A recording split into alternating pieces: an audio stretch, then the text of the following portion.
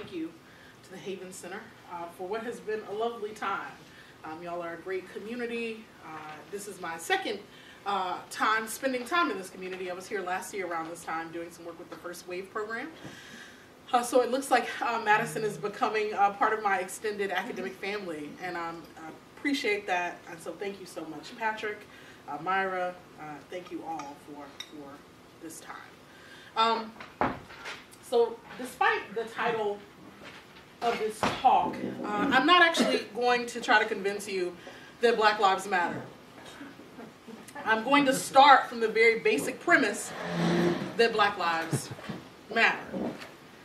That we as a nation must perennially reckon with the veracity of such a basic declaration is the kind of truth that could make any one of us divest all sense of hope or belief in America as a land of liberty and justice for all. There's a fundamental tension between what we say and believe to be true about ourselves as a nation and what is actually true based upon how the nation state treats its citizens.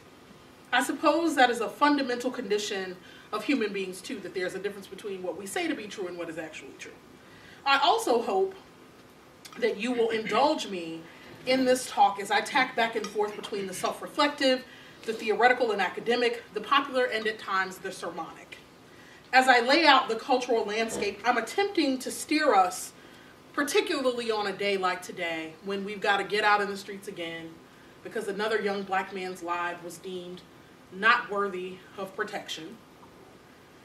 So on a day like today, I'm attempting to steer us to a clearer field of vision, to land us in a place where we sense, if not clear answers, since I don't think it's up to any one person to assert clear answers here, then certainly to a real notion of critical possibility.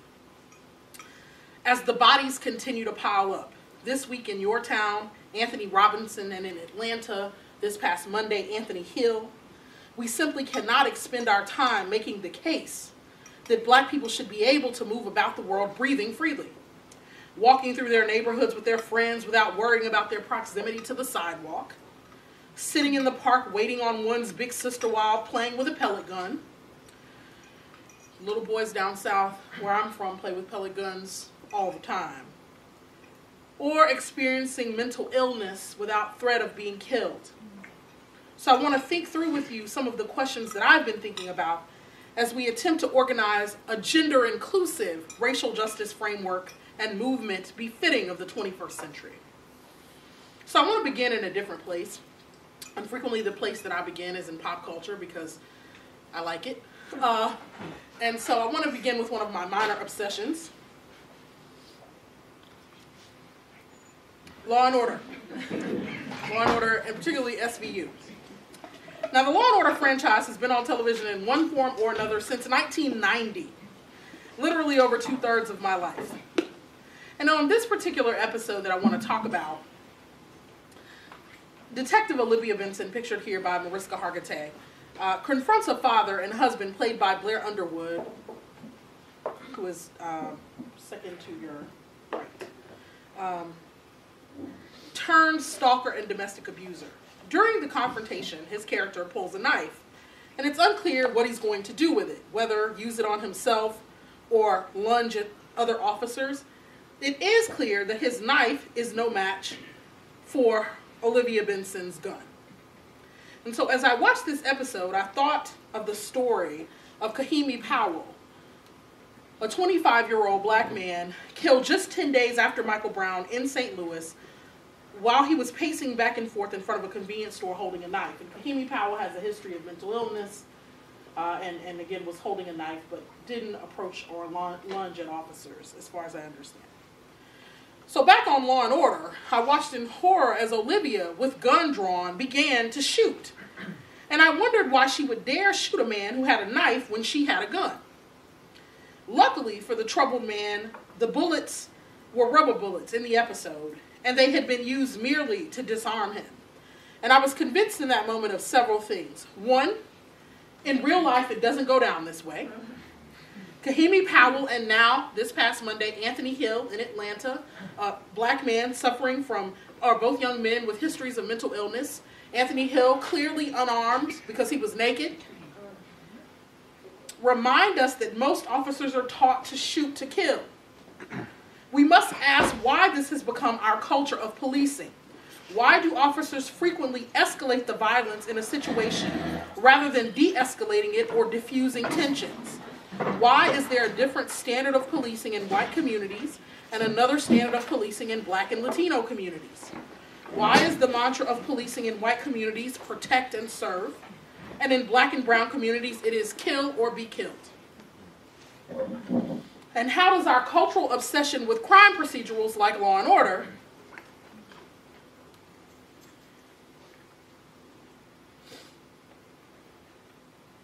both scripted and reality versions, because y'all know you watch 48 Hours or, or Another 48, etc., impact our view of policing? On most network shows, we come away with the overarching belief that at the end of the day, the police are the good guys. When they bend and break rules, they do it in service of justice and to protect victims. These shows help us to buy into the belief that the bending and breaking of rules by law enforcement is what Giorgio Agamben has called the, quote, state of exception, by which he refers in its most basic form to the suspension of law itself.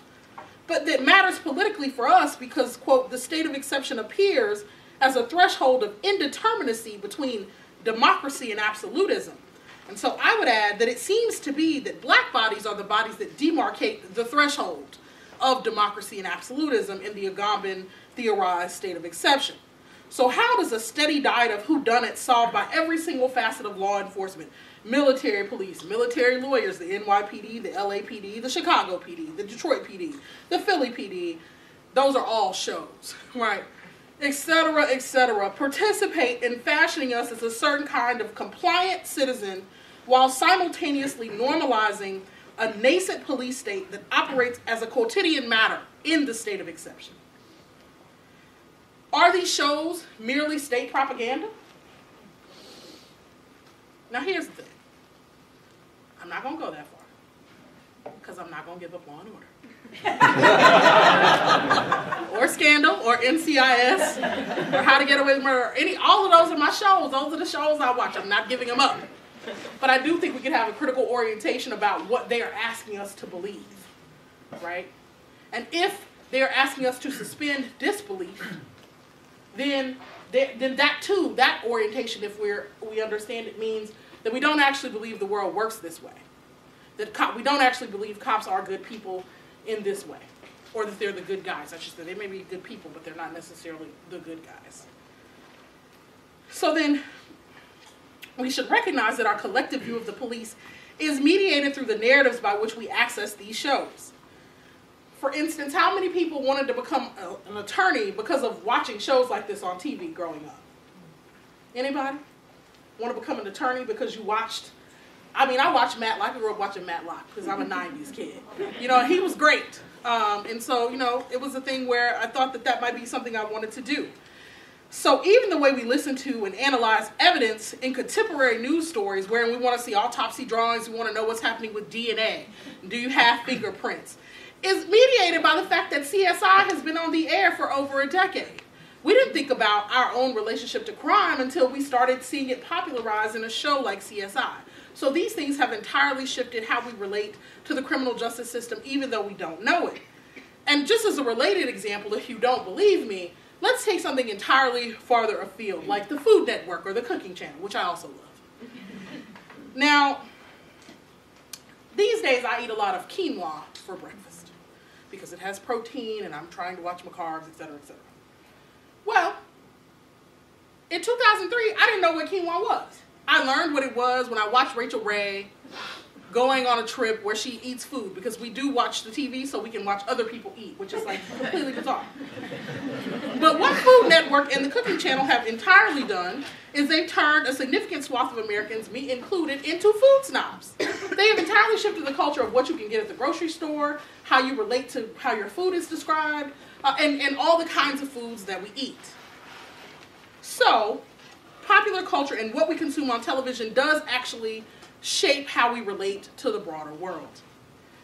It participates fundamentally, popular culture in the project of what Louis Althusser would call interpolating us as citizens within a body politic. And for me, the question is, what kind of citizens are being called into existence in the mediated forms of reality and ideology that determine how we view the state apparatus? For instance, we have lots of shows which dramatize for us the fundamental importance of existing state apparatuses, from the presidency on down to the FBI, the CIA, and more recently, the Department of State. And we have to take that and pair that against the last few months of 2014, where we witnessed a procession of horrific crimes committed by police that in many instances went completely unprosecuted. So there was Kahimi Powell, and then there was Eric Garner, July 17th, 2014, Staten Island. John Crawford, August 5th, 2014, Beaver Creek, Ohio. Michael Brown Jr., August 9th, 2014, Ferguson, Missouri. Kahimi Powell was next on August 19th. Then Shanique Proctor, November 1st, 2014, Bessemer, Alabama. Tanisha Anderson, November 13th, 2014, Cleveland, Ohio. Akai Gurley, November 20th, 2014, Brooklyn, New York. Tamir Rice, November 22nd, 2014, Cleveland, Ohio. And he was only 12. And these are all police shootings of unarmed people. And then the last week we had Tony Robinson, March 6, 2015, Madison, Wisconsin. And Anthony Ant Hill, March 9th, 2015, Atlanta, Georgia. The unjust police killings of all these unarmed black people stands in stark contrast to the existing law and order narrative that frame our popular narrative of the police as almost always good and citizens, or as good until they aren't. So I wanted to begin with law and order because it raises for me the question of where we make psychic and cultural space to imagine a new set of relations between citizens and the state, especially because we are so sorely in need in this moment of an expanded imaginary as it relates to the ever-encroaching march of a police state. Not only do I wonder whether being awash in narratives that celebrate and glorify the exercise of state power normalize the state of exception, making its functions invisible, but I also wonder about the relationship of Foucauldian notions of biopolitics, or what we might call, what Foucault calls to make, live, and let die, certain populations of people, to what Achille Mbembe has called necropolitics. So Foucault argues that in this contemporary arena, we live in a state of biopolitics, or the creation of populations, where states participate in making certain populations live and letting other populations die. And Achille Mbembe argues that, in fact, it is a more active, what we really have is a state of necropolitics in which states let certain groups live and make certain groups die. The proliferation of Black death, the state-sanctioned killing of Black bodies, particularly young Black male bodies, and the spectacle of Black death made possible by the incessant visuality of social media has disrupted the smooth dysfunction of the existing order. Biopolitics might be considered Foucault's most clear attempt to account for the creation of race and racism as a state-based creation of populations, some of which are valued as populations. But Mbembe asks us to think about what happens when a state actively participates in the killing of whole populations of people, whether in Nazi Germany or in South Africa. And he understands necropolitics as the subjugation of life to the power of death. The result of these politics is the creation of what he calls death worlds, new and unique forms of social existence in which vast populations are subject to conditions of life conferring upon them the status of the living dead. So now consider, for instance, Mike Brown as paradigmatic of a life lived under the conditions of necropolitics that shape too many Black people's relationship to the current state. When Michael Brown and his friends were walking through his neighborhood on August 9th and they encountered Darren Wilson, according to Mike's friend, Wilson yelled at them, "Get the fuck back up on the sidewalk." Mike refused and kept on walking. A confrontation ensued and Brown ended up dead. Now, I won't relitigate all these points of tension, but suffice it to say that most Black folks view the grand jury proceedings in the Darren Wilson case as a farce and a sham, not unlike the jury trials of white men who in the early 20th century had sham trials because they had been accused of killing Black people. But what interests me is that Mike Brown's simple refusal to walk on a sidewalk got him killed by a police officer because he was not compliant to the rule of law. His willful refusal to comply with the officer's demand, perhaps because he perceived it to be an illegitimate show of force, a power trip, was met with capital punishment. So when we learned that Darren Wilson wouldn't be prosecuted, we were treated over in the ensuing days to hear what Wilson thought of Brown. He called him a demon. He said, I quote, "It looked like a demon." And he said, he characterized him as the Hulk. Brown existed in what Grace Hogg and Orlando Patterson and others have termed a state of social death, and that he existed as a person who was not allowed to have a will. If you exercise your will by saying, "I don't want to get on the sidewalk," and you die, that is a condition of not having a will, of the state saying you don't actually have the will to assert anything. I'm not saying will means you don't have consequences, but if the consequence is death, that's being in a state of anti-will. Hong argues that to be without will, to be foreclosed from the subject position of the possessive individual, is to approximate the condition of social death, which found its most quintessential iteration for black folks in the period of chattel slavery. So Mike Brown's willfulness is met with death, meaning that the perception of him as willful and unwilling to be submissive all at the same time sanctions his murder. And I'm saying that's no way to live, literally. And because his murdered body was left lying on the street for 4 hours in a small, insular, contiguous, enclosed community, the spectacle of a terrorized black body is also meant to produce pliant black citizens who see clearly the results of failure to submit to the rule of law. A rule of law which in this instance is figured as against the right of black people to have any notion of possessive individualism and any notion of a will. So now, in locales across the country, young people are staging die-ins, stopping traffic, publicly enacting their pain and their grief and their rage. And in your own community on Monday, students took over the state capitol to protest the killing of Tony Robinson. Like Eric Garner's final words, they declare, "This ends today," which is the thing that Eric Garner said as he stood on the sidewalk encountering the officers who wanted to arrest him for selling loose cigarettes. He said, "This ends today. This ends today." There's meanwhile a push for a codified strategy of movement. But I'm firmly of the belief that while that is needed, there is something more than merely cathartic. There is something wholly integral about our country being made witness to black pain, black devastation, and black rage. Why are we so uncomfortable with black anger? Especially when we live in a country that does everything to elicit it. Do not human beings feel devastation in the face of injustice, continued injustice? Do they not feel grief? Do they not feel anger and rage? So what happens in a system that produces what Dr. Christy Dotson calls systematic hopelessness, and to which I would add systematic rage, and then refuses its victims any kind of legitimate outlet or of expression or remedy for their injury? Is that a humane system?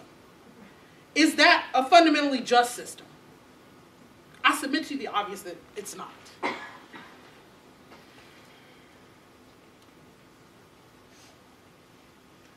In 1977, famous writer and American prophet James Baldwin returned to America after living in France for over 3 decades. In an interview at the New York Times, he said, "I left America because I had to. It was a personal decision. I wanted to write, and it was the 1940s, and there was no big picnic for blacks. I grew up on the streets of Harlem, and I remember President Roosevelt, the liberal, having a lot of trouble with an anti-lynching bill he wanted to get through the Congress. Never mind the vote, never mind restaurants, never mind schools, never mind a fair employment policy. I had to leave. I needed to be in a place where I could breathe and not feel someone's hand on my throat." On July 13th, 2014, Eric Garner, Staten Island resident, husband, father, and former city employee,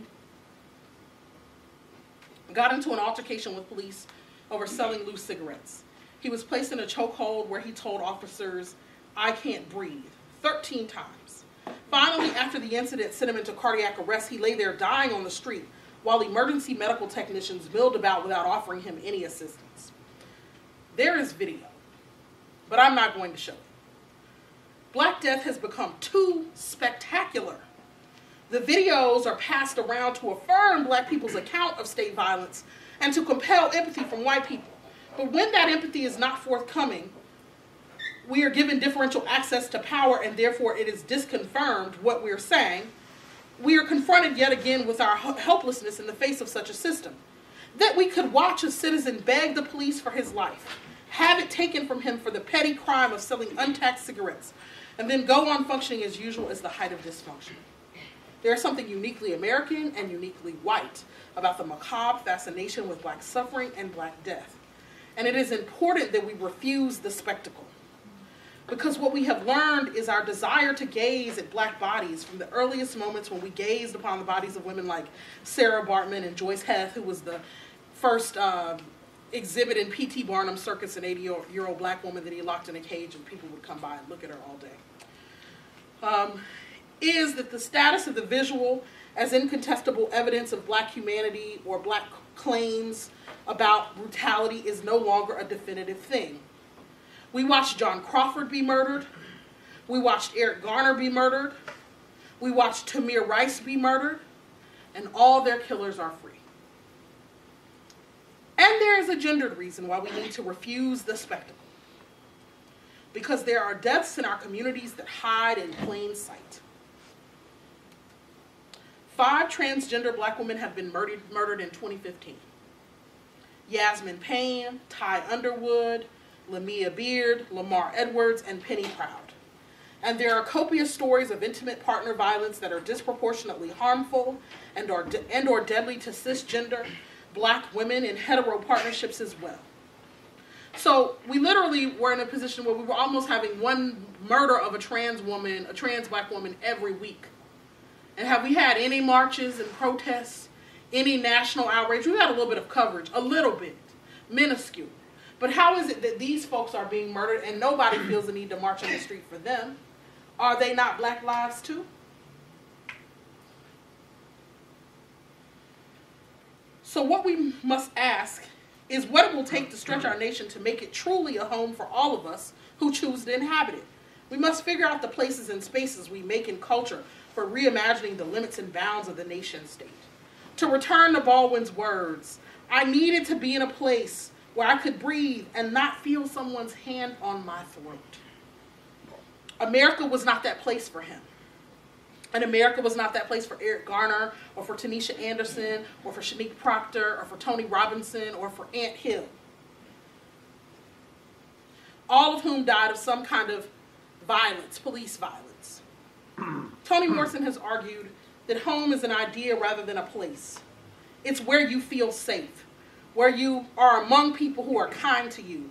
They're not after you. They don't have to like you, but they'll not hurt you. And if you're in trouble, they'll help you. It's community. That's another word for what I've described. We must ask why the refusal of breath has become endemic to the black condition in America. To invoke a title from a movie that is 2 decades old, black folks are always waiting to exhale. Always stuck in a middle passage somewhere between freedom and death, captivity and fugitivity, never home. We must ask why the freedom to kill black folks at will is endemic and not exceptional. This is not an acceptable 21st century condition. Not in a nation that has seen fit to elect a black president. So how do we reconcile these two? That we have Barack Obama and we have Mike Brown and Tamir Rice and Anthony Hill and Tony Robinson. I don't know that we can or that we do. Because up until this weekend, President Obama was still telling us, abide by the rule of law. And that's part of his rhetoric about being the president of all of America, not just black America, right? But what I would submit is, if you're not the president of black America, then you can't claim to be the president of all of America, right? Furthermore, if you can't say that black lives matter without equivocating, then you can't say all lives matter. If saying black lives matter makes you uncomfortable, you don't actually think all lives matter.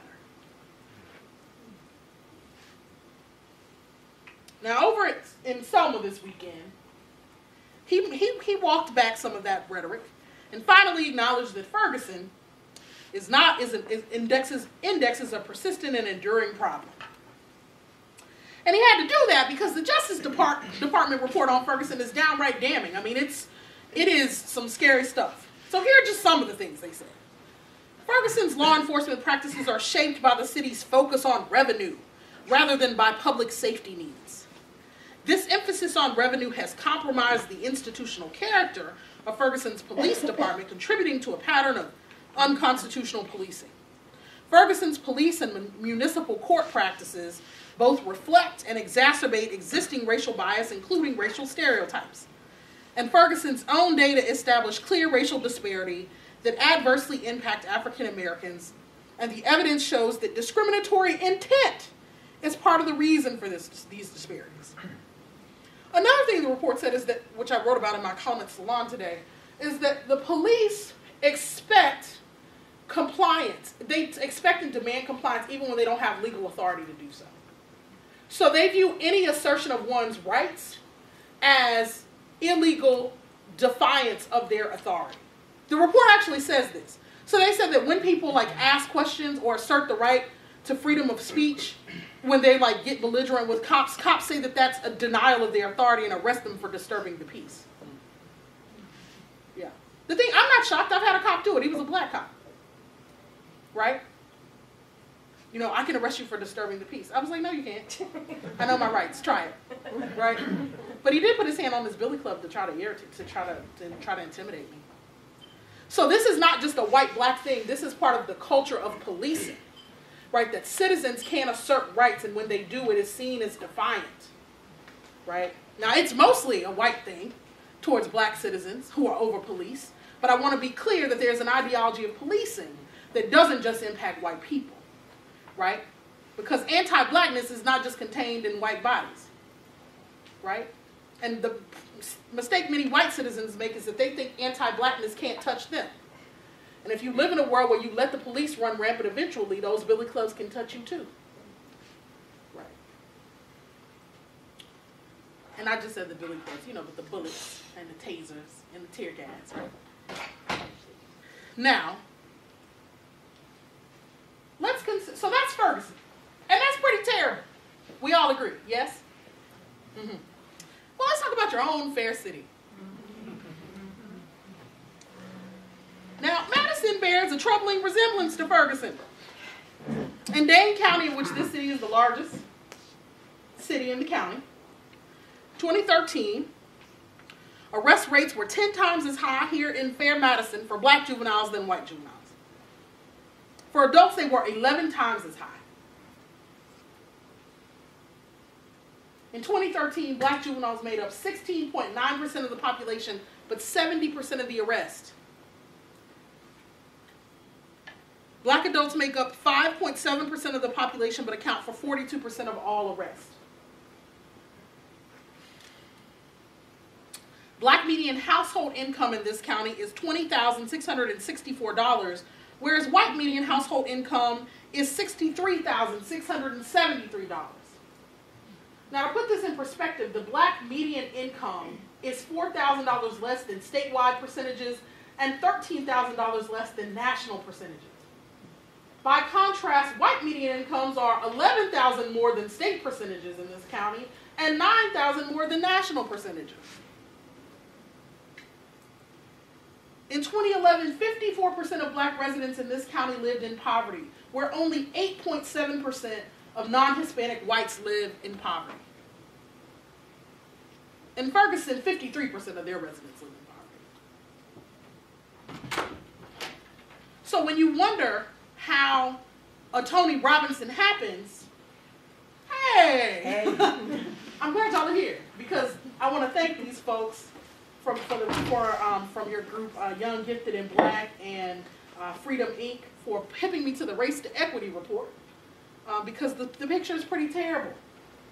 So when you think about how you get to Ferguson or Madison, it's because you have severe inequality and over-policing. Why is this community being policed when adults make up 5.5% of the population here?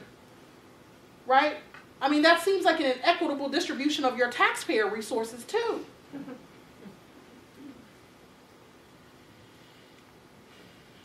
So, given this picture,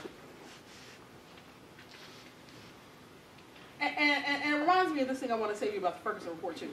One of the key reasons why I wanted to put all of this up is because what happened in Ferguson was that black folks in Ferguson were considered to be revenue generators for the city. So anytime there was a shortfall in perceived revenue, then they would try to make it up in tickets. But since they primarily ticket black people, they just ticket them. So one woman that this report cites had spent 6 days in jail and owed more than $1,000 in fine for one parking ticket that she had not paid.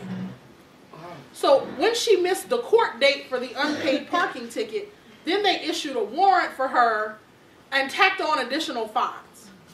And then when she tried to pay down the fines in $15 or $20 increments because she had struggled with homelessness, they wouldn't actually take that money. So every time she was late, they just kept tacking on fees. So now she's paid $500 of the parking ticket, which was like $75 or something, or $150, and she still owes $500, and she spent 6 days in jail.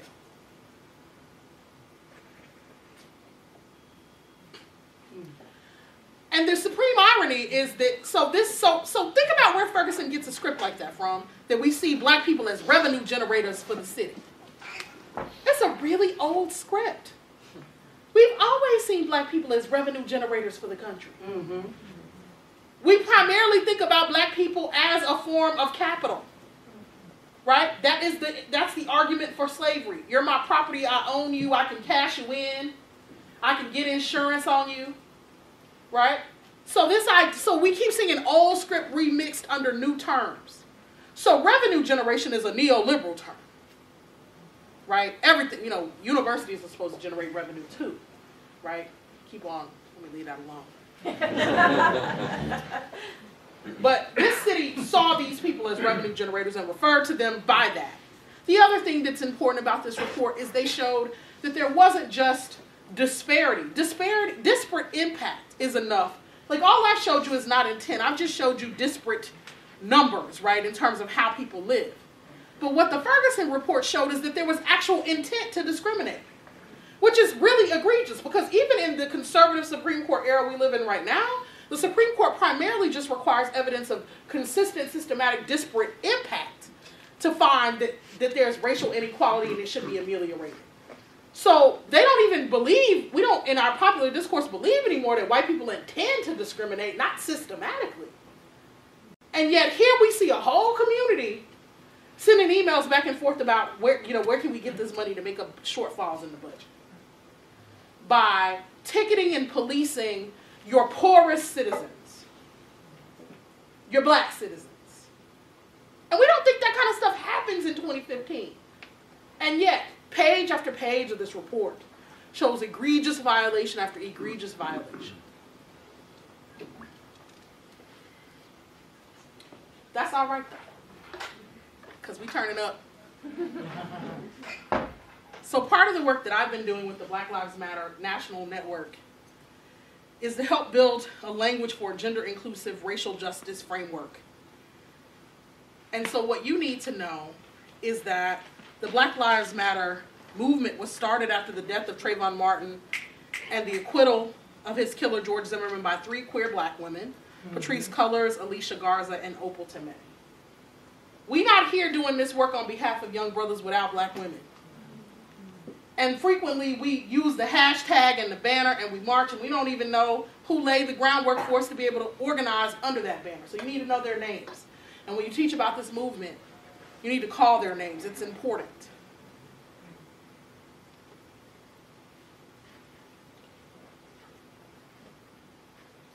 So part of the what I want to talk about a bit is what does it mean to build? How do we build a racial justice framework that's inclusive? And I have more questions than answers. And I want to be clear that this movement work is really nascent and really new. And that I'm trying to think together with you about how we build, right? And so one of the things to know is that we reject this notion of hierarchical leadership, right?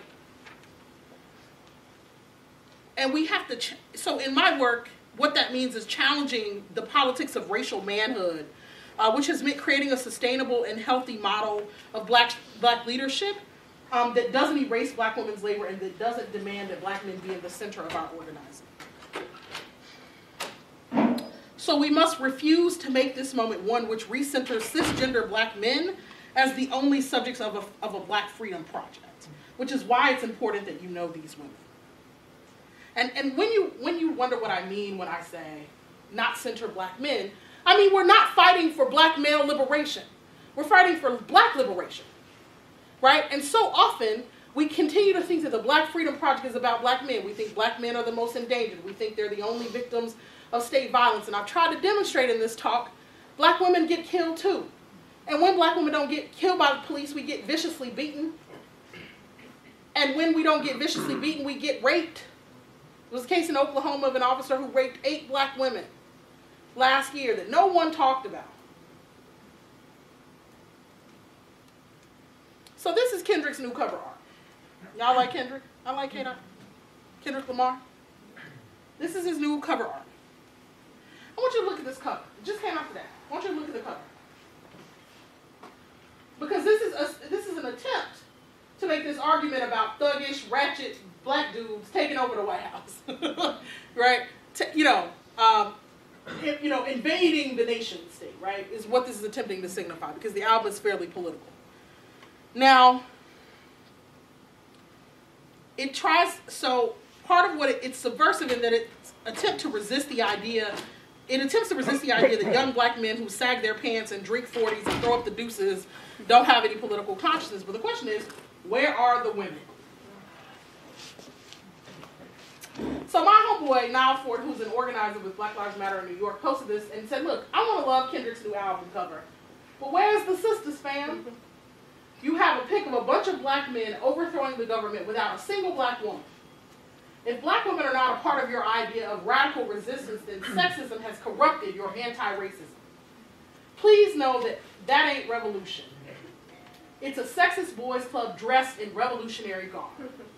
I don't care how well you rap, you still don't get a pass. We need revolutionary principles, not revolutionary personalities.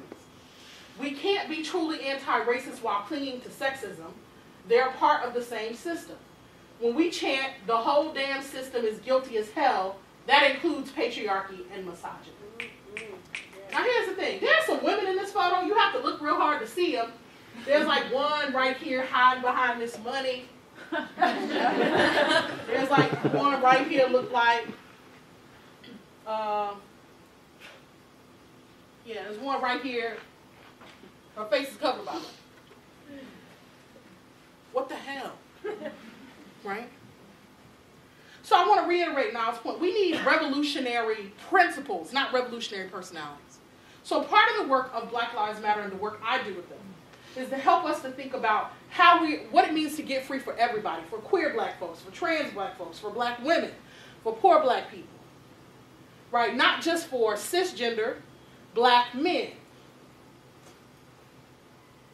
And that makes brothers uncomfortable. Because they don't have a problem with sisters marching in the street for them. When we start demanding that this is about us too, then it becomes all this hemming and hawing. Well, the cops ain't killing y'all. What you talking about? Yes, they are.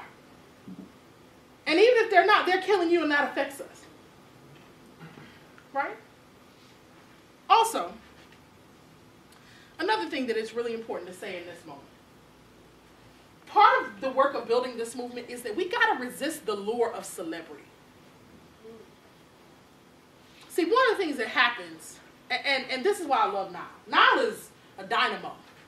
He's brilliant. He's a preacher, does the whole thing, like one of the most radical preachers I've ever met. And so there's a tendency to want to pick out a leader. Like I've had black folks be like, well, who is going to lead us? We all going to do it. The answer is we're all going to do it. Anyone who wants to do it. We're not trying to create a movement where there's a singular, charismatic black male leader anymore. I always call him Martin Luther King. Martin Luther King was not there of his own accord. There were a lot of sisters that made him possible. My God. Right? And so the tendency in this moment is to make this movement about where are the brothers that are going to lead us. When it's sisters standing on the front line, organizing the protests, facing down the cops, and still taking care of communities. And so then the thing that happens is people want to call you for news stories. They want to put you on TV because you're in the movement.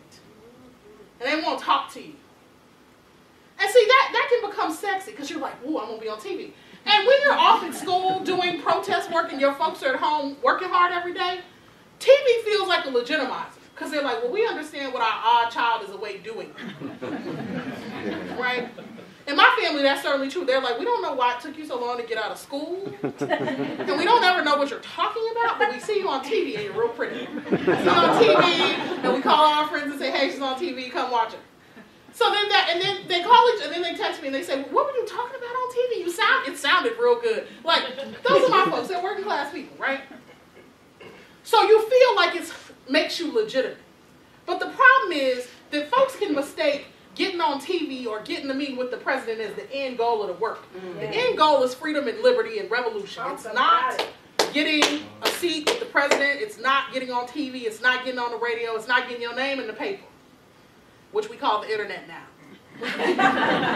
That's not the goal. And so we really got to resist the lure of celebrity. Right? And part of it is we got to do our own psychological work. What are you in this for? Right? Are you in it for money? Because there's some money that can come. People love to have angry black folks come around and scream at them. White people actually are like gluttons for punishment about this. Like liberal white people do this. They're like, come angry person and do it. And they'll pay you a lot of money to do it. They'll give you a lot of clicks to do it. I've been doing this work a good minute. They'll give you a lot of clicks on the internet. When black feminists just want to spend time going after white feminists, which is sometimes fun to do with white feminists and things that are not right, people love it. They'll give you way more clicks for that than anything else. It makes you reactionary. It saps all your energy. I don't have energy to just be getting mad at white folks every day. Right? Because that clouds me from the work of trying to build the world I want to see. Right? And so you got to be very clear about what you're in it for. And if you're in it for celebrity, you ain't down for the cause, and we don't need you. Right? So you go do that and leave folk alone so they can work. I'm saying that because those are things we have to work on when we do organizing in New York and New Jersey. So we got lots of dynamic people who are asked to write all the time. And so we have to be very clear about what we're using our platforms for. And it ain't to exploit people. Right? And it's not to exploit the movement, because that movement is built on real lives and shed blood. And mama's tears. And communities that are hurting because people they love aren't coming home. And so how dare we pimp it for celebrity? I won't do that. And neither should you.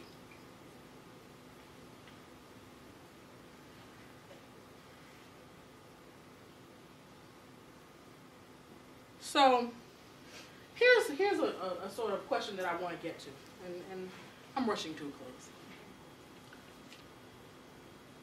What's the place of pleasure and joy and love and hope and movement work? Because this shit is taxing. Yes. Deeply. It's hard to stare down black death every day and black pain every day and try to wrest some kind of power from a system that is really bent on taking it and be okay. And so part of the revolution has to be about joy. Right? See, justice without pleasure is not liberation. Justice without love is not liberation. And we forget that because our humanity is lived somewhere in between the continual quest for justice and just the quest to be as people in the fullness of the human experience. And that's important to say. It's important for black activist folk to give each other permission to like turn down a little bit. Right? So one of the things we do in New York, we throw what we call Big Black Brunch, where we just get together and we eat and we drink. And we dance. You know, it's ratchet shit. It's like, it's because all the time we see each other, we're working. Usually we see each other at protest or we're doing stories or we're working. And so it's important for us to say, like, we can't work all the time. Like in the midst of revolutions, people love and they live and they eat and they cook and they sleep. You know, they sleep and they have sex and they pay bills and they tend to children. They do all the things. And some of that can get lost because we get a singular focus on creating a new world. and revolutionary folks die young because of that. So we got to ask that question too, which is why I wanted to call this series of talks The Pleasures of Resistance. So what's the place of pleasure, joy, love, and hope? And have we made space beyond critique? Right? Because particularly for academics, all y'all are here learning is how to critique shit. What's wrong with it? What didn't they say? What didn't they do? What needs are the gaps? Really? I mean, really, particularly grad students, that's all you learn. Right? And in my graduate courses, I'm always like, you won't rip this book apart until you write a book. So first we gonna figure out what this book did when. Because how dare you rip this book and you've written no book. You have not written a book. So we're gonna figure out what it does well. Then we're gonna figure out what to say about it, that it could have done better, right? And so it's a critical shift in that reorientation that's very important and very healthy, right? What we build is far more fundamental than what we tear down. And that's not a thing you hear a lot in academic spaces or activist spaces. We want a better world so much that we are always looking for the problems. And the problem is when that lens is turned on us, we can't live up to that kind of standard. Right? So part of the reason we have so much anxiety about doing our own work is because we go for other people's work so hard that we know that if we were held to that same level of scrutiny, we couldn't survive it. Which is why we should perhaps have a more critically generous standard. My friend Treva Lindsay calls it an ethic of critical generosity. And we need it when it comes to getting our language right, struggling with how to be good allies in racial justice movements and gender and sexual justice movements. Does the critical stance we force others and ourselves to inhabit feel livable, doable, possible, and joyous? Or does it merely feel like a chore? I mean, part of the reason that I'm saying this really is because Beyonce. I think a lot about Beyonce because I like her. I think she's interesting. And now that she vocally and visibly identifies as a feminist, I have never seen somebody get black women all up in the feelings like Beyonce identifying as a feminist. Black women are rough. They rubbing in everybody. So they're like, what? No, you can't sit with us, Beyonce. It's like the black women say for radical black women. They're like, you can't sit at our table if you're not radical enough, Beyonce. And I'm like, come sit at my table. Beyonce, right? Like, you know.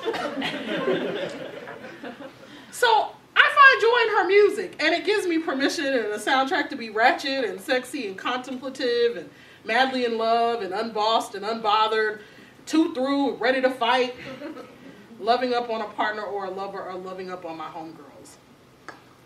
For all the many things that we insist she gets wrong, her music is a sonic invitation into full articulation. It doesn't achieve full articulation. That's not really what I'm trying to say. It doesn't have to. It invites us into a world that exceeds and frankly sometimes deliberately fucks with our critiques. A world of feeling and sociality and kinship and pleasurable forms of affect. And despite our desire to dismiss her, she beckons us into some kind of conversation with her and with each other. And she is not the only one. She is merely one of the most fun. So one of the things I do on Tuesday nights, I did this last night, is I gather with my homegirls on Twitter and we watch all the black women shows. So, Tuesdays is Being Mary Jane, tonight is Empire, tomorrow is Scandal, and sometimes How to Get Away with Murder, although I just can't quite yet, but I like Viola.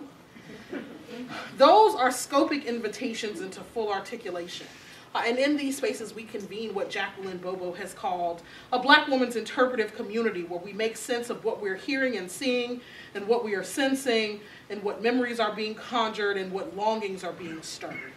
These are just some of the places where black women get to imagine what the world could be different, that the world could be different than it is, even as we are affirmed in some of the ways that the world is for us, because we see it being lived and struggled with in one form or another on screen. These moments of escape, of respite, of critical generosity, of interpretation, of cutting up and clowning and joking, of doing what my friend Kyla Story does, Dr. Kyla Story, making these outrageous memes, which are like, you know, you just on the floor rolling. She's a gift for it. As the biofuel of a healthy resistance and resilience. And as we struggle to make meaning together out of these visual and sonic text, we are, I like to say, reassembling our perpetually disassembled selves, and we are putting each other back together again. So I wonder too whether there is joy in struggle, because I know that when I came back from Ferguson after 40 hours on a terrible bus with my people, that I felt a kind of euphoria. We wept over the place where Mike Brown lay. Mm-hmm. We met with people in the community. We chanted some Assata Shakur. We have a duty to fight for freedom. Have you heard this chant? Yeah. Mm-hmm. We laughed and joked and strategized, and there was joy. The best way I can describe it to you is the way it was taught to me as a Southern girl growing up in the Black Baptist church. Because I'm going to use that frame just a little bit here. Because when I'm describing joy, I'm not talking about happiness. The pursuit of happiness is its own kind of social configuration that I think systematically eludes. I wasn't meaning to go there just yet, but let me stay here. Which systematically eludes more and more Americans because it is tied to the crassest forms of material acquisition and the desire to feel secure in a world where we don't get to control very much. So much of a modern conception of happiness is rooted in what Lauren Berlant calls cruel optimism, which she describes as a relation of attachment to compromised conditions of possibility. A good example of this is a story out of Detroit a couple of weeks ago about a black man who walked 21 miles to work every day and has done so every day for over a decade because he didn't make enough to afford a car. So rather than leading to a structural critique about the lack of living wage or the social inequality that structures public transportation in Detroit or the politics of space that makes jobs inaccessible for those in the inner city, instead this became a feel-good story about the virtues of working hard, about the necessity of human charity.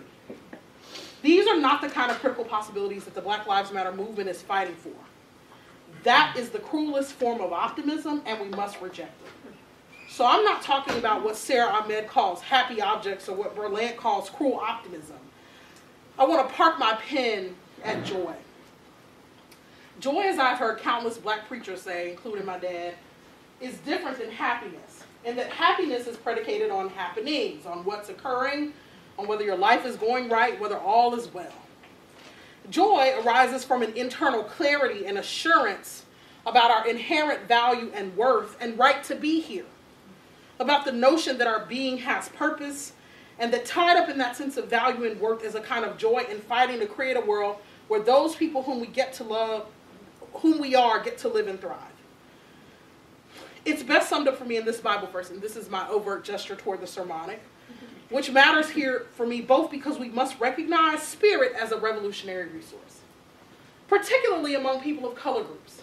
And sometimes when we go out into the world and seek to do work in communities of color, various communities of color, particularly black communities, are spiritual in some way. And then we bring our secular frames and they're like not trying to hear us.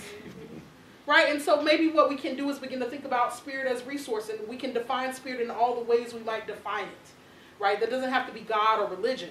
But it does have to reflect, like, look, for black folks to keep getting up for every day and fighting in these kind of conditions, there's something spiritual about that. That cannot merely be understood through the material. It is not understood through crass materialism very well, right? Not in my estimation. And so I think it's important to talk about what it means if we're talking about building a movement. How do we respect spirit even if that ain't the perspective that we're coming from, right?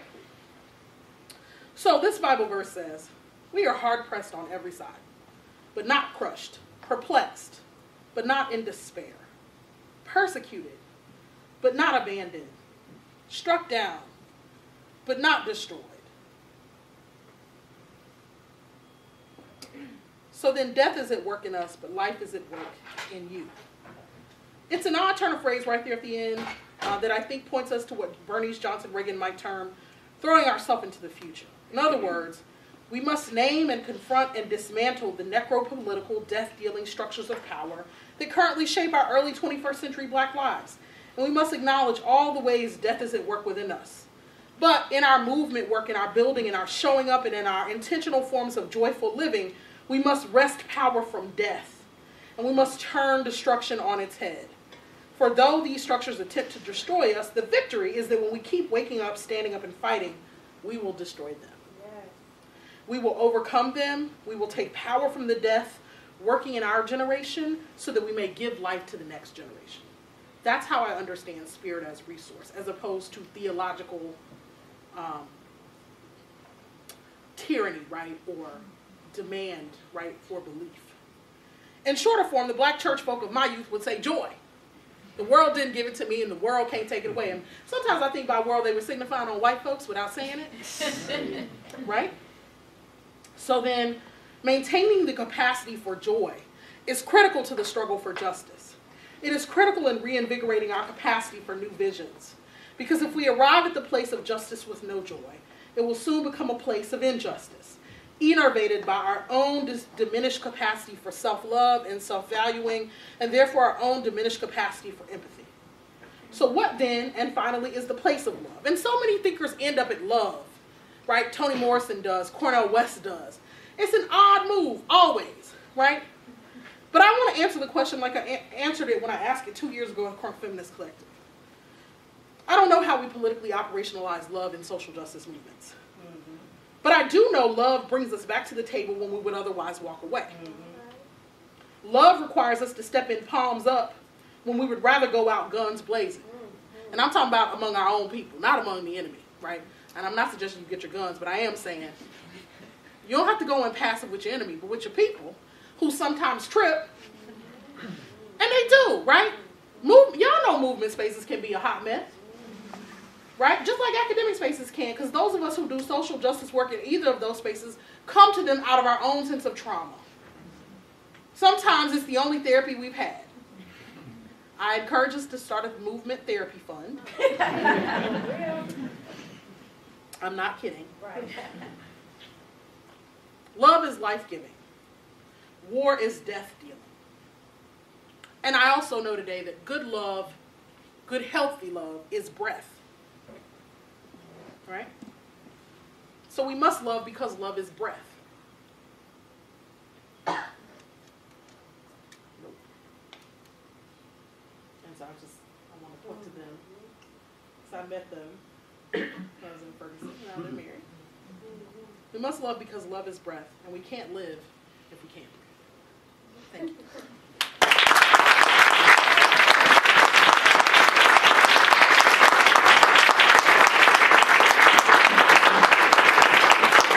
That was a breath of fresh air. Do you want to just field your own question? Yeah, absolutely. Questions, everybody? Anybody? Yes. This is going back to Madison, although I think my question may have some wider implications. Despite what the mayor and the police chief are saying, there has been some pushback against Black Lives Matter. And you see it in internet trolling. And one of the evasive strategies is to talk about black-on-black crime. Right. So I'm wondering if you could, say something about that. How you address this issue when it's used to kind of deflect attention. And frequently, it's black people using it as an issue, which is always interesting. So two things. One is most crime is intraracial, right? 84% of white violent crime is committed by white people against white people. 94, I think it's 86%. 94% of black violent crime is committed by black people against black people. So most crime is intraracial, not interracial. And white on white crime is not a thing, right? Crime is just crime, right? Crime is just crime. There's not black on black crime and white on white crime. Also, the idea that black people aren't mad about black on black crime when all black people ever do is talk to each other about black on black crime is the problem. You can find as many black folks being like, well, why are we mad at the police when we killing each other? Word. We say it. Y'all know we say it. And if y'all don't hear nobody say it, I'm like, what black people are you talking to? 'Cause that's all I hear. So one, we are mad. Two, we do have marches in our community around that. And national movements around that. And there's good documented evidence of it. But we have the right to be mad about both, right? So the argument that we can only be mad about the police killing us when we get mad at our community is a dubious argument because it turns out we have enough rage to go around. And last, the police are held to a higher standard. With more power comes more responsibility, right?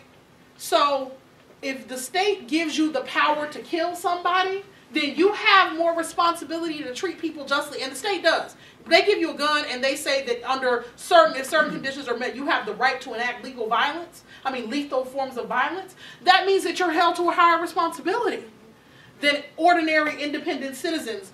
The social contract is we're conceding some of our power to you. We're entrusting you to use that power justly. So police only want to think of themselves as ordinary citizens when it comes to being called out. But every other day it's like, respect me, I'm the police. No. Either if you're the police all the time, that means you get the responsibility that comes with being an officer. Right? So, the other thing I would say to them, if just on a more crude point, is so basically what you're saying to me is that you want me to think of you the same way that I think of thugs in the community that harm people.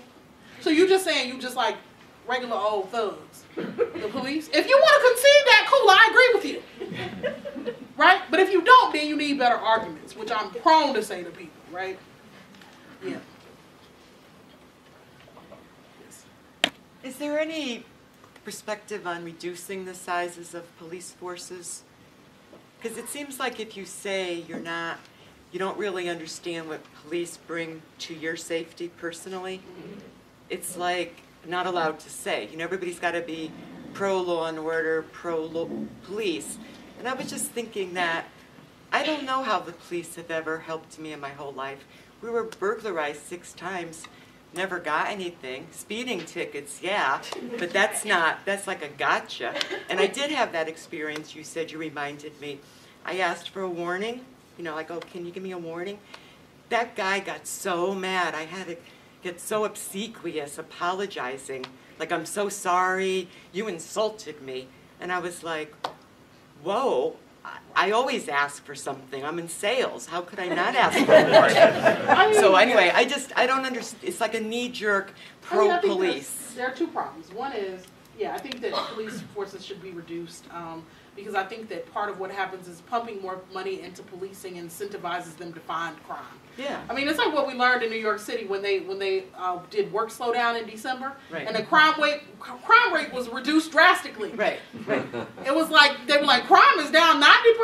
Right. In December. Because why? Because it turns out that what we mean by crime is how many people get arrested, and not how much actual crime is committed.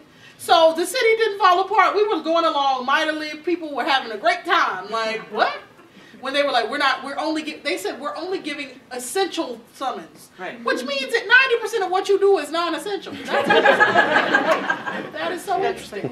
Yeah, absolutely. So I think we can have that. And I think part of the challenge is that lots of times black communities skew towards wanting more police. Yeah. That's what they say statistically. But what they're really trying to say is we want less violence. Right?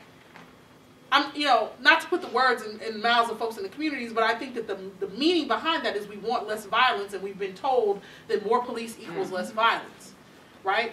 So I think what we have to do is disrupt the narrative because one, we already know that's not what police mean, and 2, how do we solve the problem of violence? And we solve that by not making our people exist in concentrated areas of poverty with limited access to resources, right? And so we will address those problems, then we will address our crime problem, but then we would need less police. And, the police lobby is huge and powerful. Yep. What else? Yes. I really appreciate how you spoke about being more inclusive, right, and having a more inclusive framework. I work with Latino youth in Madison, and a conversation that we've had this week, even though it's been really painful, is, what about Latino youth being killed as well? And how are we part of that conversation? Right, without going towards that all lives matter framework, and it's been a really, I think, it's pushed me to think about that, but that's something that I know you here are thinking about as well. Yeah, I think it's a set of important conversations, and I think we got to think in terms of solidarities. So part of the thing is recognizing so I think sometimes there's a conversation that happens among people of color where when black folks are very visible in these social justice movements, it is translated as, see, we don't have that level of visibility, and look at all the visibility that black folks have, right? And that visibility is translated as privilege, but it's not privilege, right? So one, it's translated as privilege, but it's like But what we're doing is we're getting in the streets demanding that you prosecute people who've killed us. And so when we expend all that energy and you still don't prosecute anybody and you don't change any policies and the person is still dead, then what have we really gained from our visibility? Nothing, right? The other thing is that that visibility is seen as, therefore, making other groups invisible. And what I want to always suggest to other peoples of color is white supremacy does that, right? White supremacy does that, not black folks, right? And so I just completed this special issue of this journal with one of my Asian American colleagues out at Berkeley called Hacking the Black-White Binary. That was our attempt to think about like black-white binary racial frameworks in a world where we are increasingly a Latino population, where we have a significant Asian American population, Asian Pacific Islander population, etc. And you know, and also indigenous folks, right? And so how do you think about the American racial schema with all of those lives in mind? And what I want to say is I think it's tough. Because for me, I do think that our racial conversation in this country is primarily framed by black-white discourse. I do. And I think that when you find, like, I think that when you think about social movements around racial justice that have come afterwards, they are largely have some of the media and tools they have because of organizing done by black folks. So I always wonder why it makes people feel some type of way to have to give black people credit for theorizing social justice movements around racial equality. So there's that. But, I mean, and I think that we have to think about anti-blackness is inherent in all kinds of places. But in my work with black communities, you know, part of what we're saying is, look, like, we're not going to be anti-Latino, right? Like, we're not going to be anti-Asian. And so critiquing that. But I want other peoples of color to have a real conversation about the extent of their anti-blackness. Because part of what it means to be in America, be an American either because your folks have been here for generations, as many Latino and Asian folks have, or to be newly in the U.S., whether you're an African immigrant or another kind of immigrant, is that being anti-black is like the way to scale towards whiteness, right? And so folks don't want to acknowledge that, but then want to talk about how the focus on black lives takes something away from the focus on other lives. And for me, I just think, like, we see white supremacy showing up to suppress all peoples of color, right? And so we got to think about that as solidarity and coalition building. And I do think Black Lives Matter folks are going to be like, look, part of our way of coming to the table with you is for you to acknowledge that we've been doing this work forever and that we have created a framework for it. And I think when that is forthrightly acknowledged, then we're like, yeah, like, we see the connections, let's do it, right? So I think it's really tough. And I think we're going to really have to figure out, in particular, Black Latino solidarities. I think it's going to be the coming couple of decades worth of conversations. I think it's going to be really tough. But I don't think we're going to make it through the browning of America unless we figure it out. And the thing that makes it insidious is, I think, last thing I'll say is, but I think that that's how white supremacy wants it, is for us to always be arguing with each other rather than, like, consolidating energies to, like, dismantle white supremacy, right? So I'm not, I'm not interested in arguing over resources or platforms, you know, like, yeah. I mean, so my model for this, though, is the Dream Defenders in Florida. So when they came together, then they had a huge strategy meeting with the Dreamers, right, and with Native organizers there, and said, okay, this place is terrible. Like, what, you know, how can we support each other's movements? And they built that into their framework from the very beginning, and that work has continued. And so I think all of us have to take their lead in that regard, and that there have to be these meetings where we say, all right, here are these movements for racial justice. Where are the linkages? And how can we show up to each other's stuff and support? I do think that that's happening with young people, and I think it just has to become more visible. Yeah. What else? Yes. I very much liked in your response to the question about over-policing, the emphasis that changing basically the class structure is what's needed for a solution, rather than increasing policing. Yeah. In the Black Lives Matter emerging movement, how much awareness of sort of capitalism and class and socialism as these older ways we've talked about system transformation, how much is that also emerging? You know, Martin Luther King at the end of his life was beginning to sound more like a socialist, but then that current pretty much got marginalized everywhere, not just, of course, in the racial justice movement. Yes. Is there an anti-capitalist thread Usually emerging? we're trying to build an anti-capitalist, anti-white supremacist, anti-heteropatriarchal movement. Like that's the, that's the general refrain. So I think people, absolutely do have a critique of capitalism. We certainly do, and so part of it is like talking about not branding the movement. It's one of the reasons that we're trying to resist the lure of celebrity, which is ultimately about money and ultimately about getting rich, because we feel like that's sort of being sucked into that structure. And so I think it's still developing. I think that we also have to figure out, we're not old school Marxists in the sense that part of what happens is, anytime we have rallies, communist folks come to the rallies. And they're like, we want to talk, we're always like, what's your race analysis like, though? Right? Because when I look at class stuff, what we find is that controlling for class, there's still racial disparities.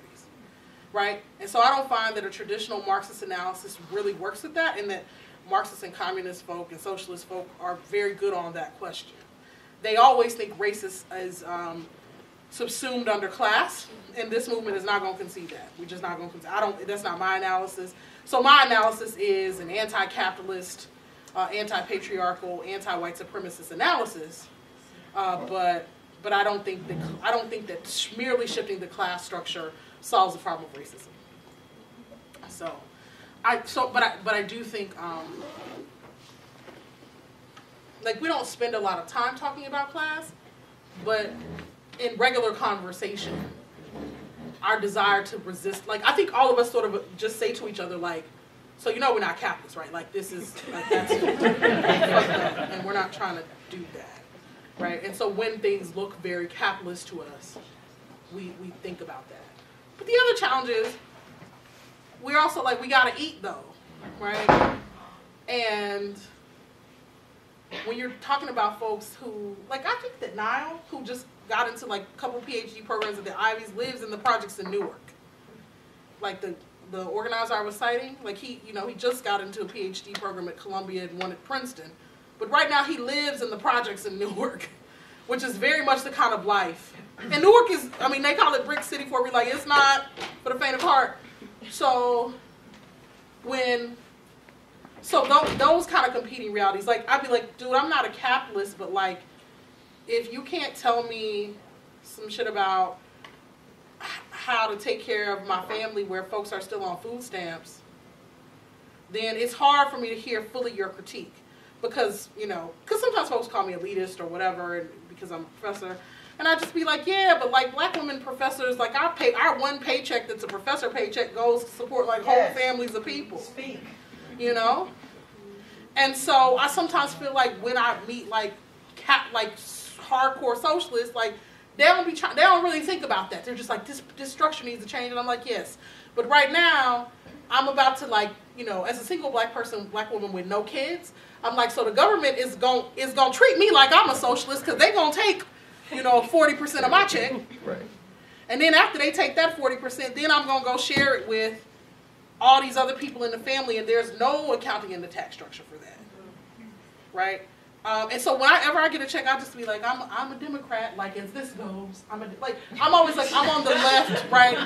I'm liberal. I believe in a robust public whatever. I had to remind myself, right? Because I'm something is very fundamentally unjust about who pays what into the system. So it ain't about political proclivities, but sometimes how everybody gonna eat with this one limited set of resources, and I don't think we always talk about that. So those are some humps I think we have to get over, but I do think people are very amenable to the analysis. Absolutely. Yeah. Yes. And then you, okay? Me? Yes. So can I push that question just a little bit further? Mm-hmm. When I was listening to your talk, which I loved, by the way, it didn't resonate so much with socialist critique for me as with anarchist critique. Mm-hmm. The structures that you're describing for organization are very bottom-up. They're very localized in terms of the way that you're describing decision-making structures, analysis of problems, the problems of organizing and the affective problems of organizing, also the kind of very Spinozist sensibilities about joy as something which is about power and empowerment, and it's something that gets struggled over. The opposite of which is sadness, which is something that we struggle against. All of it sounds very anarchist or anarcho-communist in terms of its sensibilities, which I know there's a presence of that in Ferguson and other sort of mobilizations as well. Is that? Yeah, it does. I mean, look, I think that there are some real places for solidarity. Like, frankly, anarchy has a PR problem, and that it mostly seems like white boys who don't have the same political stakes, right? Who their sort of cause for anarchy won't cost them the same thing, right, as they cost us. So when I've seen anarchists come out to protest, they just showing out real bad, but it's like in a way that's going to endanger other people who are there, which is why people aren't trying to hear it. Because it's like, what do you want now? Because why are you yelling that shit at the police like that, right? Like, we all agree that they're terrible and should go, but you're going to get us killed? And I mean, because, you know, when I did protest in New York over Trayvon Martin, like, anarchists were there, occupiers and anarchists, right, are like, they're like, fucked up, you know, and we're like, dude, we're just trying to walk, we're just trying to, what you want, what are you doing? Like, and so so there is an, you know, sort of affective presentation that happens in movement space where folks are like, they not our people. Because until anarchy really attends to the white privilege problem and the white supremacy problem, and like how your framework gonna help black people get free in a set of like tearing down the structure. See, here's the challenge. It feels like tearing down the structure. I don't know that we believe that it's just tearing down the structure unless you call it out. Like, if the structure is just the state apparatus because it's a top-down apparatus, that's one thing, but that top-down apparatus is that way because we believe that there are hierarchies of people. And that's rooted in racism and patriarchy, right? So even if you agree the system is jacked up, if you don't actually change the ideology that builds the need for that system, right, then when you rebuild the new system, whatever it is, without transforming those ideologies, you don't do anything. I think that's part of it, is that there's not the sense, because like I have a good friend who's like, she's like, I'm sort of an anarchist except where I'm not, where she's a black woman, you know? So she's like, she's like, I sort of tend towards anarchy on things, but, you know, their racial analysis isn't quite right, and their patriarchy analysis isn't quite right, and so I just don't know how black women are going to fare out, and we follow an anarchist plan. So, in other words, we're still thinking a lot about material embodiment, and what does it look like after we destroy shit, right? Because in some ways we're like, upon what basis will people build the new stuff?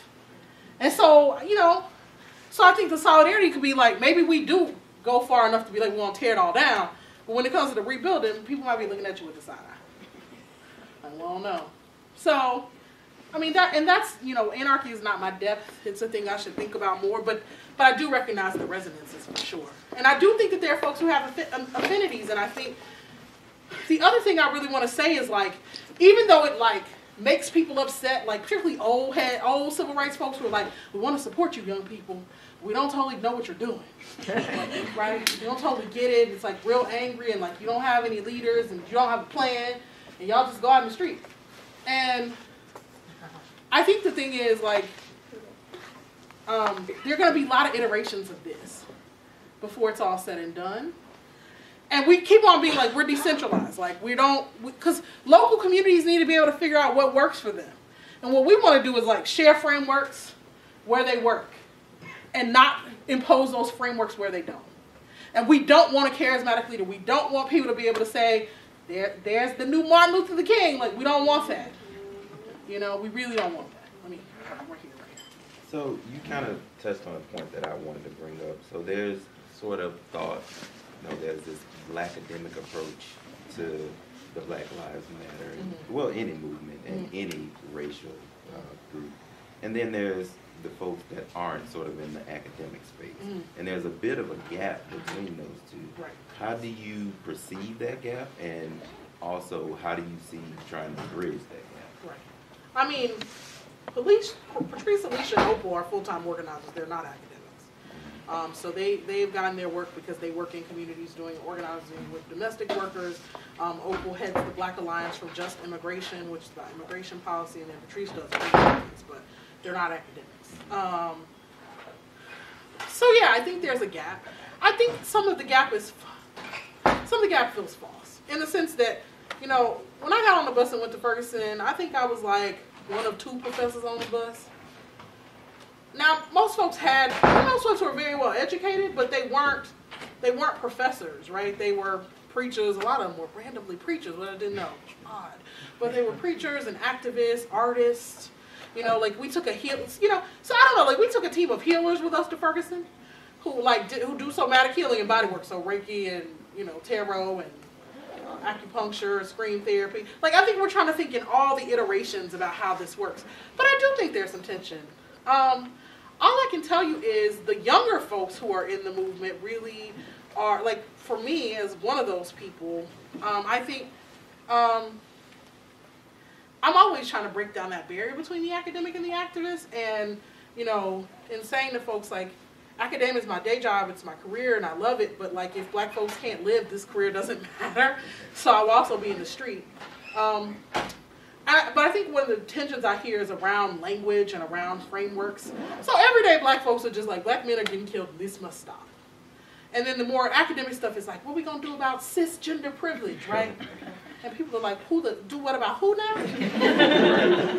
What's that word? But I think the thing we just have to remember is, like, but black folks have a long history of being really humane. Also really violent towards queer folks, trans folks, but not more than any other group. And I think there was a great moment, one of the Ferguson organizers, she came to New York for an event we had. We were sitting in a room with Janet Mock, who's a trans activist. And so she was like, well, Janet was talking about her book. And so she was like, well, tell me about your book, Janet. So Janet was like, Brittney, tell her about my book. So I was like, her book is about black girlhood and womanhood and her, her journey as a trans woman. And she was like, trans? You're trans? I couldn't tell. And I was like, girl, you can't say that. What are you talking about? Right? And then, so, because Janet was like, oh my God, and then, but the thing she said to me was so profound. This was December. She said, I'm really sorry. I wasn't trying to be, whatever type of way. She was like, the first time I heard the term trans was in August when y'all came to Ferguson. Right? And it was a great moment for me because I was like, right. So it wasn't that if you give her the language, she won't be transphobic, right? So it's not even an antagonism towards trans people. It's like, literally, I have never heard this language before. So she's like, I'm invested in black people getting free. But if no one, and so then I said to somebody this week, like, who was calling some people transphobic, I was like, tell me where they would get access to the language of cisgender anything. Because I heard that language after grad school. And I went to a place with a top women's and gender studies PhD program, and I work in a place with a top women's and gender studies PhD program, and I didn't hear that language till 2010. And I heard it because one of the Crunk Feminist Collective members was usually, and I was like emailing her like, I know that you're not supposed to have to teach me about this, but what does that mean? Like, And so even knowing the posture to go to her, and she's not trans-identified, but queer masculine center, and so even having to go to her and say, I, as a, hetero, cis person, need you to teach me this thing. Like, I did know enough to know, like, it's not her labor to do, but I was like, I don't know where else to learn, right? And so we got to figure that part out, too. Because sometimes then we go and be like, we don't like the way that these everyday folks talk about this. We don't, and we had this sanctimony, like, we don't believe that they really had the analysis to get free. But if it were based on analysis, we wouldn't have any movement in the streets. We would still be sitting being like, I need to read this book on social movements. And then, we can think about what's happening to our people. And they're like, fuck that, we turning up. So, so one of the organizers, like, part of the way this happened, which wasn't on the news, was the first night that this happened in Ferguson, the cop cars came, but by 9 o'clock, so many people had gathered that they pushed the cops out of the neighborhood. The cops went running, which no one is, and so the folks who were there were like, no. We were so turned up that they, left. Right? And we wouldn't have been turned up like that. We'd have been like, what? Let's go analyze what's happening. So I think that they force us to stay honest. For me, they do. Like, you know, because it's real easy to stick your head in the book when folks is like dying. You like, because here's the thing. I do think the work that I do is liberatory work. If I can get some white kids to be more thoughtful about white privilege and maybe not so violent with it, that's important work. Because I know that in some ways they're going to have more power than I can ever imagine. Right? When I taught at Emory and one of my kids came to class one time and he was like, you know, Miss Cooper, I couldn't make it to class today because, you know, I own an apartment building. And I was like, you know. And so having a plumbing problem. And he wanted my sympathy about the plumbing problem. I was like, dude, I'm stuck back on you're 20 and you own this apartment building. So, like, what? So I know that they will have some power that I will just never have. And so I know if you can get them to think differently, you are doing really important work. But that's just not the only work there is to do. And sometimes we got to get out in the streets and put our bodies on the line and say, hell no, you know. Yes. Yeah, I wanted to kind of, and it's ironic in the context of the previous question, but get to some of the academic kinds of questions and the kind of what we learned from civil rights movement history. Mm-hmm. And I hear you making a really sharp distinction between the old movement, the new movement, the young people, the old people. Mm-hmm. And maybe it's just out of my social position as old person, right? But when I think about the 60s and I think about the kinds of movements that people were involved in then, they were not all Martin Luther King or Malcolm X. There was an awful lot of grassroots learning to organize, and I think we've done a lot of learning about, especially what black women did on the ground to build non-hierarchical organizations. That's right. And so I'm just wondering to what extent the new movement, the young movement, whatever, is actually trying to connect with that other history of the old movement and the old people who, I think, did some good stuff that has been theorized too. And one of my favorite books is a thing by Francesca Paletta called Freedom is an Endless Meeting, about the struggles of participatory democracy and how hard it is to come to joint decisions, but how it can be taught. Right. Yeah, I mean, so a couple things. One is, in this movement, I'm old. The kids call me old. When we were on the bus to Ferguson, I'm 34. We're on the bus to Ferguson. The kids are coming to the back of the bus where I'm sitting. Tell us how it was when Rodney King happened. And I was like, what are you talking about? I was 9. Like, I don't know. I mean, you know, like, I saw a video and then I saw some cops get free and I don't know. Like, but that, you know, for them, they're like, you know, they're 23 and they're like, we're young and you old people have, you know, abandoned us. And I'm like, dude, what? Like, so there's that. 2, you're absolutely right. So the analysis about being gender inclusive is entirely beholden to the work of black women in civil rights and black power. So Ella Baker is a person that's frequently cited. Fannie Lou Hamer is someone that I really like. Both of them had this sort of radical political analysis about locating power in the hands of people and assuming that people could come to consensus of their own accord and didn't need leaders. One of the things I said yesterday is that part of the reason I have a problem with King and I have a problem with that charismatic male model is because Anna Arnold Hedgeman, who I read about in my book, you know, was sitting at the March on Washington, and then in the memoir she wrote a year later, she said, look, my problem with King is that he said, I have a dream. Why didn't he say, we have a dream? Right? Like all these years we've heard, I have a dream, but it wasn't just his dream. So yes, I think, I'd say to people in movement spaces a lot whenever I'm doing teach-in work, we have to learn the lessons of the 60s. And for me, the key lesson is that what we won't do is make the women do the grunt work and all of the labor, like Belinda Robinette calls bridge building, bridge leadership, right? And not do, you know, not sort of be out front articulating a basis for the movement. So yes, so my own thinking is deeply beholden to all those women, and I do see them as people who theorize leadership and who theorize movement building. And you know, so, you know, I write about somebody like Pauli Murray as well, who wasn't really here for Black Power because she said, look, it just looks like she called them the apostles of black consciousness, and that was derisive. And she said, look, this just looks like another bid for masculinity on par with white patriarchy, and I don't support that. And Toni Cade Bambara too. I mean, as a person who had one of the most sort of forthright critiques of Stokely Carmichael.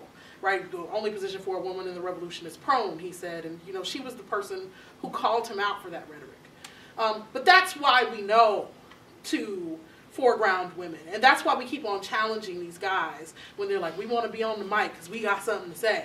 See, and this is the challenge, right? I think young folks want to be on the mic because finally somebody's listening, and so we really have to get them to see, like, but there's political cost, and we got to do it right at the beginning, right? So we got to do it right at the beginning. And I think if they get that, so like one of the people I think is good on this is Philip Agnew. If he speaks, he brings another woman. They speak together. If they can bring a couple of people, he has that sort of analysis. Folks like Niall, a lot of the guys we work with in Black Lives Matter, won't come up on stage by themselves. They want to share the stage with women.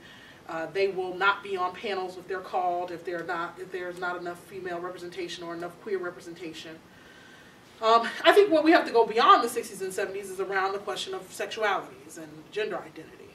Because one of the things I read about is, part of Pauli Murray's struggle in movement building was that in today's terms, she probably at some point would have been trans-identified, and she has to curtail some of that in order to be a certain kind of leader. So we're working really hard to foreground trans women as leaders. But yeah, I think we got to learn the lessons of the 60s, so I appreciate the question. So I'm conscious of over-exploiting you, but there is a question from somebody from Young, Gifted, and Black, and maybe she can get the last comment or question. Okay. Hello, Brittney. Thank you so much. This was I needed this, so thank you. Thank you. So I have a question.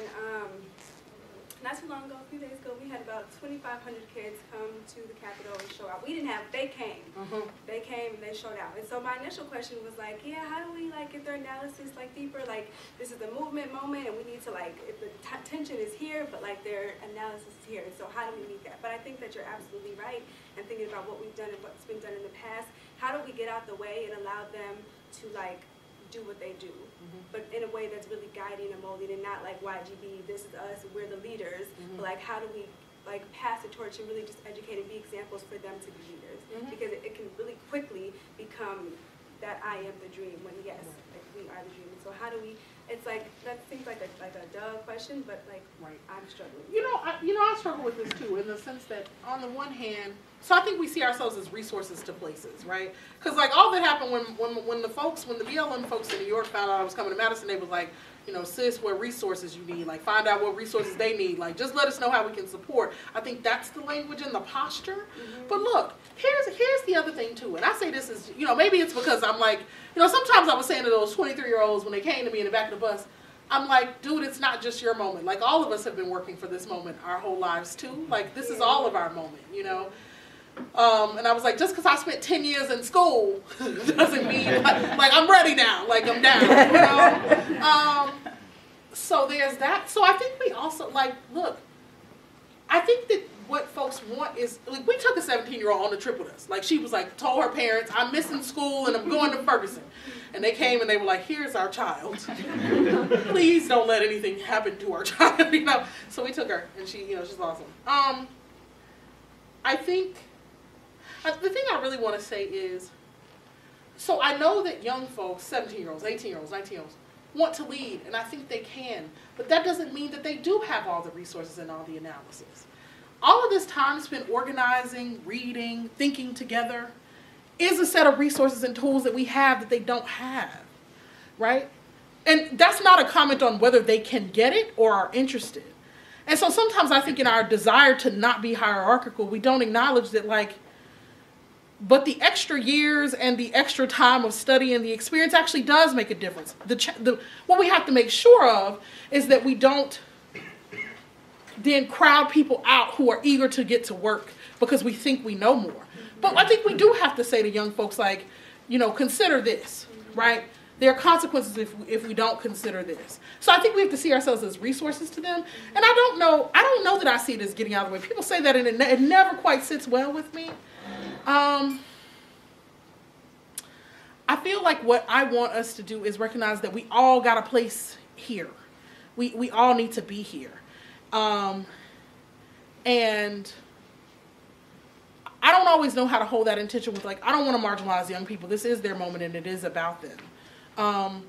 But I don't think like being 25 or 30 means that, you know, that you're too old to contribute, you know, or that you don't have something to say. Like, having an analysis about police brutality and reading studies and looking at the Constitution and figuring all of that out is actually really important analysis that we need. So, look, part of what I think young folks can do, I think they can have the analysis to some degree.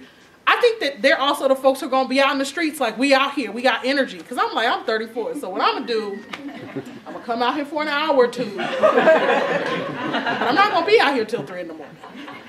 Because I must pay bills. Until y'all take down the capitalist structure, I got to pay bills, right? And so, you know, real talk, like, I think we got to sort of acknowledge some of our humanity in there, some of the tension. So I think you should, look, I don't think going to them and saying, we're YGB and we've been doing this work and we want to work with you, let us know if we can be of assistance, is the same thing as being like, we the leaders.